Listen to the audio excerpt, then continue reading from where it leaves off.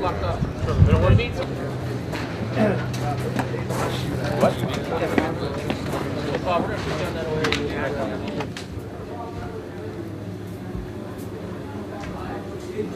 And so a few of these you're doing a lock off so you can have it happen in the same shot like this? Okay, great. Got This angle here that you're in right here is where there'll be no debris. Out that, say, 30, 40 degrees out this way is where everything's going. I might have to shorten it. How much slack does it have in it, guys?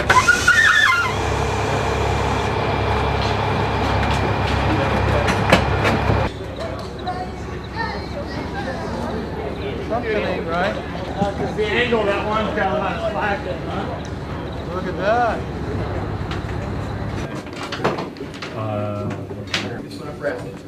That I'm riding on. 3 beats.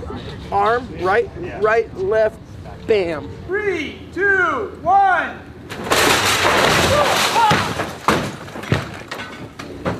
Ooh. I think it hit it, boys. I think it did. You right? Good. Oh.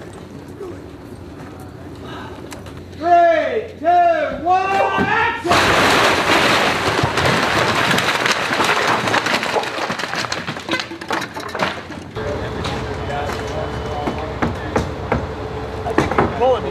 Action!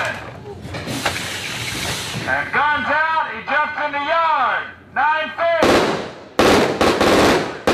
And then the second one is just dead flat on his face and skin the I think that.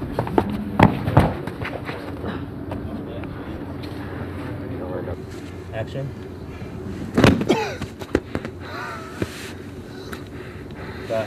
Good. All right. Okay? Yeah, fine. All right, doing references. 3, 2,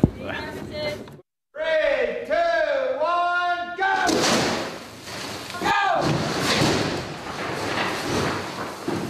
All right, we'll do the 3, 2, 1 count just like last time. When the thing goes, the first piece of action is going to be the glass.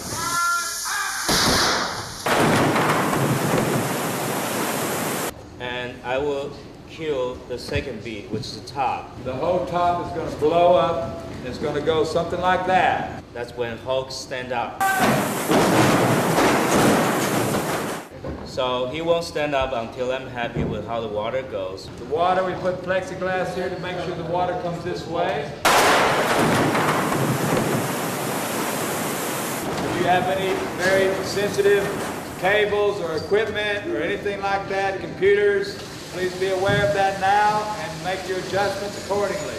Nobody sneaks in, nobody behind the walls, and a clear path all the way through here. Does anyone have any questions? Ready? 3, 2, 1, go!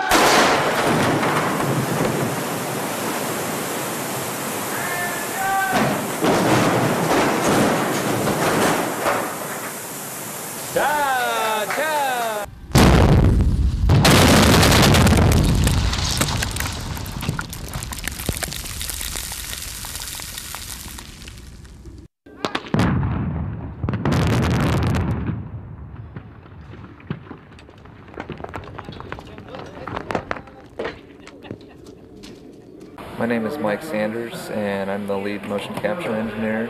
The idea of the whole system is that at least 2 cameras need to see a marker on the performer's body to be able to triangulate where that marker is in 3D space. We have a mix of visible red and infrared LEDs, or light-emitting diodes. They project light that bounces off the reflective markers on the performer's body.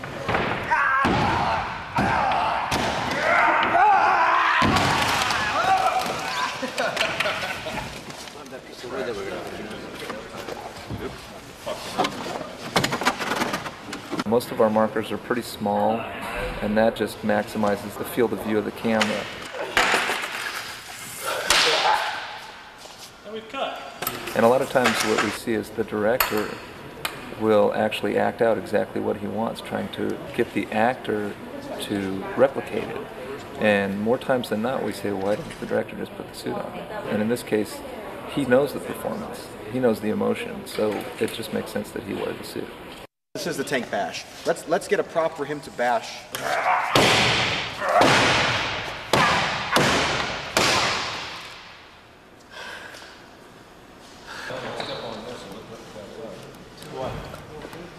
Let me just try one more on the race. This is probably it. Yeah, that's great.